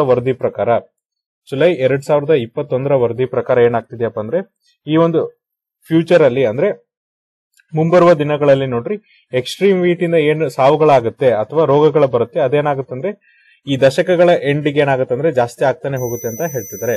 ಸೊ ಅದೇನಪ್ಪ ಅಂದ್ರೆ ಕಮ್ಮಿ ಆಗಲ್ಲ, ಜಾಸ್ತಿ ಆಗ್ತಾನೆ ಹೋಗುತ್ತೆ ಅಂತ ಹೇಳ್ತಿದ್ರೆ. ನೀವು ಈ ಮ್ಯಾಗ್ನಿಟ್ಯೂಡ್ ಅನ್ನ ಯಾವ ತರ ಕಂಪೇರ್ ಮಾಡಬಹುದು ಅಂದ್ರೆ ಕ್ಯಾನ್ಸರ್ ಅಥವಾ ಇನ್ಸ್ಪೆಕ್ಷನ್ ಡಿಸೀಸಸ್, ಅಂದ್ರೆ ಈ ರೋಗಗಳು ಎಷ್ಟು ಜಾಸ್ತಿ ಆಗುತ್ತೆ ಅಂದ್ರೆ ಎಷ್ಟು ಕ್ಯಾನ್ಸರ್ ರೋಗ ಬರುತ್ತೆ ನೋಡ್ರಿ ಆ ಜನರಿಗಿಂತ ಜಾಸ್ತಿ ಬರುತ್ತೆ ಅಂತ ಹೇಳ್ತಿದ್ದಾರೆ.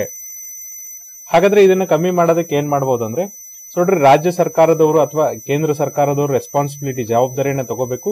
ಜೊತೆಗೆ ಎಲ್ಲರೂ ಏನ್ ಮಾಡ್ಬೇಕಪ್ಪ ಅಂದ್ರೆ Sendai frame work for disaster risk reduction ಇದನ್ನ ಇಂಪ್ಲಿಮೆಂಟ್ ಮಾಡಬೇಕು. ಜೊತೆಗೆ ನೋಡ್ರಿ ಅರ್ಲಿ ವಾರ್ನಿಂಗ್ ಸಿಸ್ಟಮ್ ಅನ್ನ ನೀವೇನಪ್ಪ ಅಂದ್ರೆ ಕೊಡ್ಬೇಕಾಗುತ್ತೆ. ಅಂದ್ರೆ ಈಗ ನೋಡ್ರಿ ಬಿಸಿ ಗಾಳಿ ಬರ್ತಾ ಇದೆ ಅಂದ್ರೆ ಮುಂಚೆನೆ ನೀವು ಅವರಿಗೆ ತಿಳಿಸಬೇಕಾಗುತ್ತೆ.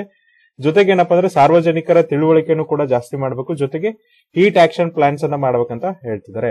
ಹಾಗಾದ್ರೆ ಏನಪ್ಪಾ ಇದು Sendai frame work for disaster risk reduction ಅಂತ ನಾವು ನೋಡ್ತಾ ಹೋಗೋಣ.